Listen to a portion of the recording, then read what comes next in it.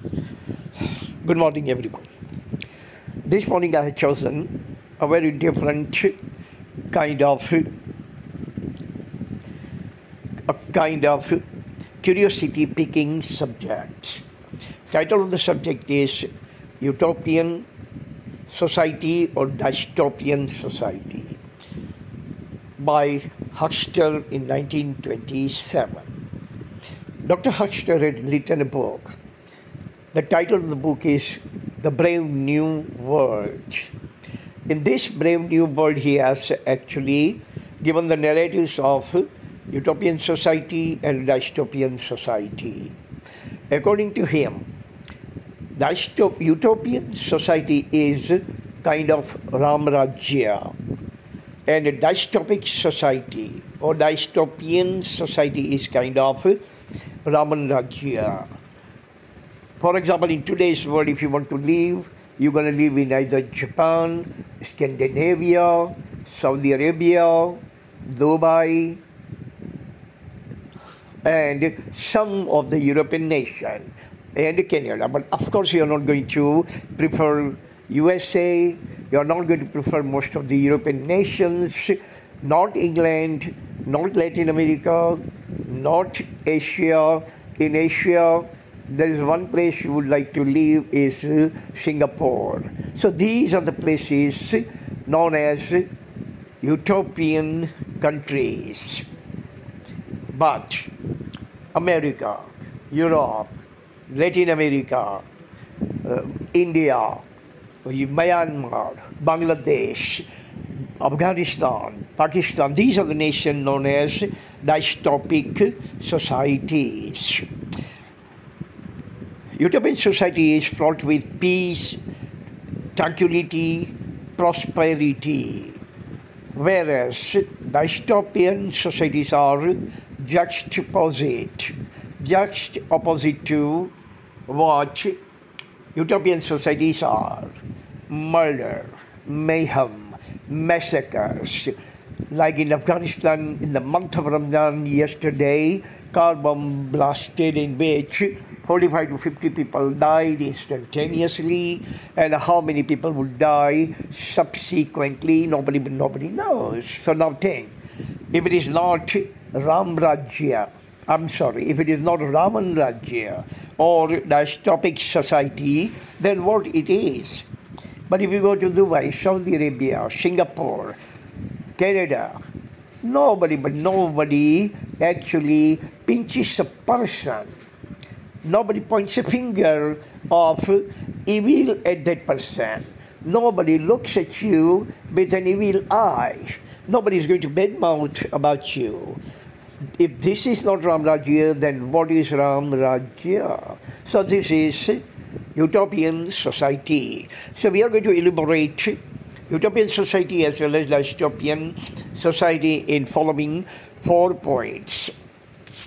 Point number 1 is utopian society is Ram Rajya, dystopian is Ravan Rajya. Wherever you go and you feel safe, secured, you like to live over there happily, your heart is set over there, you get lots of enjoyment, lots of satisfaction, lots of gratification. You don't have any kind of feeling of freight. You don't have any kind of feeling of danger. Every single thing is smooth. Every single thing is soothing and not seething. That kind of place is known as utopian society. But just for example, you go to Afghanistan, or you go to America today, or you go to France, you go to Afghanistan or Pakistan or Bangladesh or Myanmar, where people are gunned down and thrown without calm or compassion in the ditch. Soldiers killing the people, pick them up by their legs and toss them into the ditches. Who wants to live? Who wants to live in those society? But everybody wants to live from those dystopian society. Point number 2, utopian makes life dystopian Mars life. If you live in Japan, Canada, Singapore, Saudi Arabia, Dubai, you are going to live 10, 20 years longer. Yes, wherever you are happy, wherever the scenario is soothing, wherever you are not depressed, wherever you enjoy every single thing, your heart is going to stay strong and you're going to live longer. But if you live in Afghanistan, when you leave home, you are not sure whether you will see your family again in the evening or not. And that kind of society will give you tremendous stress on your heart, and the person over there cannot live longer. So your span of life depends upon the quality of life. And the quality of life is the best in Singapore, Saudi Arabia, Dubai, Canada, etc. And the worst in Afghanistan, Myanmar, and number of other belligerent, barbarian nations. Number 3, utopian is mosaic. Dystopian is prosaic.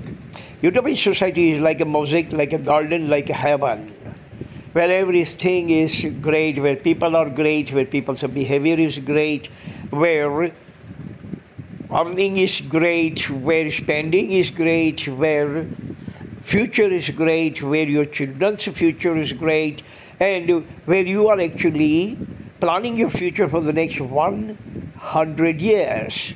That is mosaic. Dystopian society is like prosaic, like hell, where you are not going to program your future for even one day.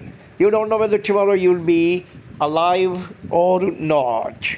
Tomorrow you will be killed in the blast or in the shooting, or you will be in the line of fire by two factions or two groups. You don't know whether there will be job tomorrow. You don't know whether there will be meal on your table tomorrow, where you will be able to tackle all the kitchen table issues tomorrow. You don't know whether your kids will be able to go to school tomorrow. You don't have any kind of guarantees called dystopian society. Unfortunately, India is also moving into the same direction of dystopian society. Otherwise, more than 3 lakh people would not have died in 1 year in COVID. If it was not for the dystopian society, if it was utopian society, Ramrajya, then our leader would have been governing the nation like Ram and not like Ravan. They have been governing the nation like Ravan without paying any kind of attention, without paying any kind of attention to populace problem, without paying any kind of attention to COVID, without paying any kind of attention to vaccine, without paying any kind of attention to oxygen, without paying any kind of attention to anything, and they let people die off like canine and feline without calm and compunction. Point number 4. Utopian is paradise. Dystopian is purgatory. Utopian society is just like the epitome of paradise. Every single thing in the utopian society is similar to paradise. But in dystopian society, everything is similar to purgatory. You see everyone misery. You will see everywhere, I should say. You see everywhere misery. You are going to see everywhere death, destitution, and absolute, abject poverty and malady. You will see everywhere. People are dying off without any kind of fault of their own. Dystopian purgatory is where people have no help from the government, people have no help from the medical community, people have no help from their parents, people have no help from society. and the people are let to die without calm or compassion.